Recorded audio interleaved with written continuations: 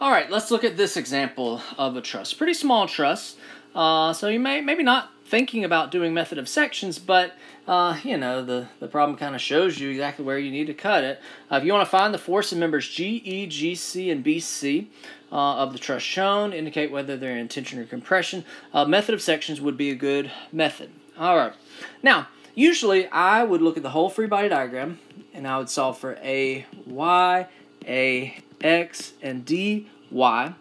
But I'm going to be smart about this. I'm going to look ahead and I'm going to try to think about which half am I going to keep. Which half am I going to keep? I like to keep the simpler half. I don't know. That has two unknowns. This has one unknown, but it does have some. I don't know which half would be easier. So I'm just going to choose.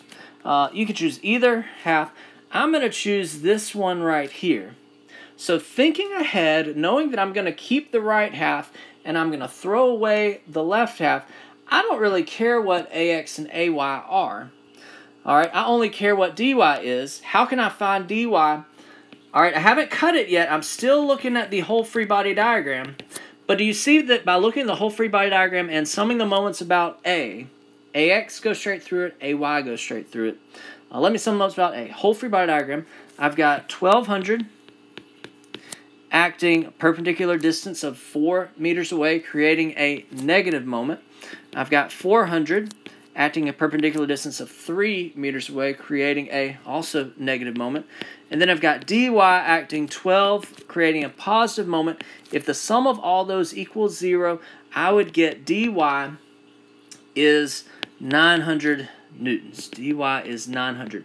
And I'm going to stop there, and I'm not even going to solve for AX and AY. Now I'm ready to cut it and look at the right half of it. So let me draw this. Let me cut it. And I like to kind of fill it in as if it's a solid object, right? I'm not worried about the forces inside ED, EC, and CD. I'm only worried about the forces inside these that I've cut. So do you see that it's kind of like we are cutting it, and when we cut it, we expose the force in GE, right? Here, when we cut it, we expose the force in GC. Here, when we cut it, we expose the force in BC, right there. And I drew all those in tension. So, you know, you see how, even though I'm kind of cutting it right here, and I could show that I'm cutting it right here. Generally, I don't show those, right? This is how I would draw it. I would just draw this force here, this force here, that force right there, right? These three forces, force GE, force GC, and force BC. And we know their directions because all these forces are two force members, and they're either in compression or tension along their member, right, pin to pin, and I'm guessing tension.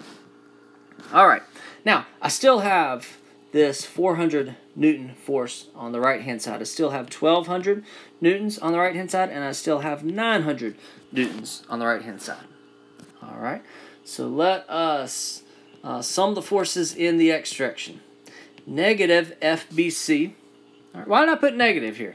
Because it's to the left, right? I can't emphasize this enough, and maybe it's not clear, but these equilibrium equations that I'm about to write, they are defined by your axes. They are defined by left, right, up, down. They're defined by your axes. All right. All right, negative FBC, negative FGE, negative F, let's see, GC is over 4 up 3, over 4 up 3. That would make that a 3, 4, 5. So this would be the 4/5 component, and then 400 to the right. There we go. That one equation has 3 unknowns. I'm not going to touch that one for a while. Some of the forces in the y direction. Let's see, FCG, the 3/5 component, is going up.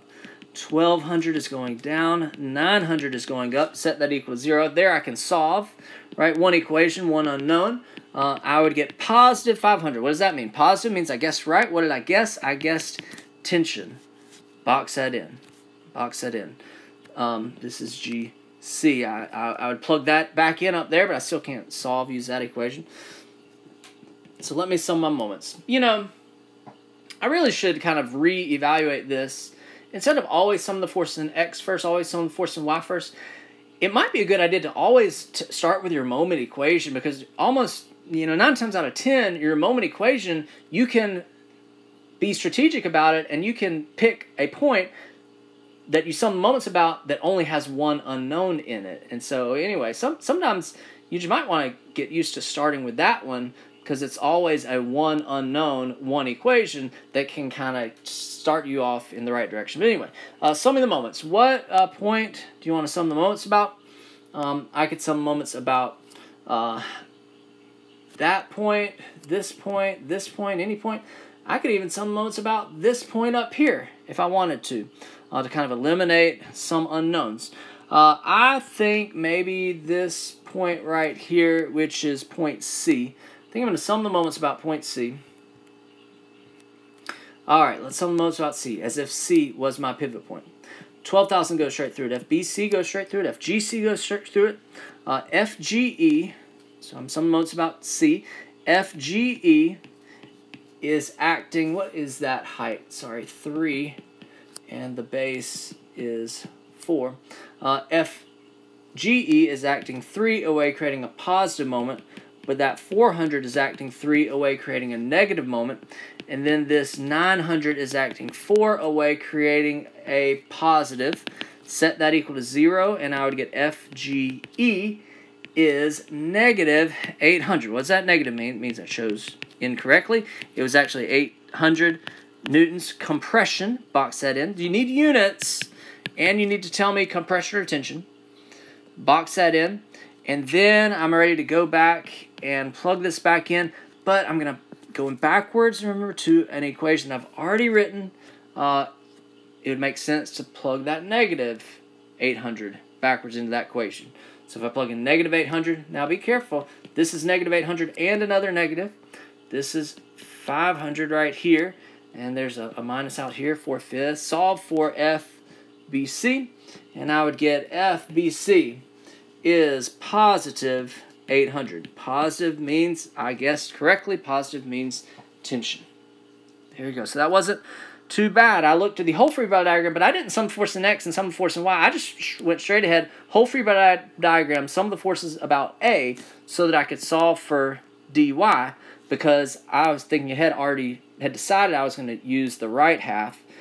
So the right half, and then sum the force in X, Y, sum the moments.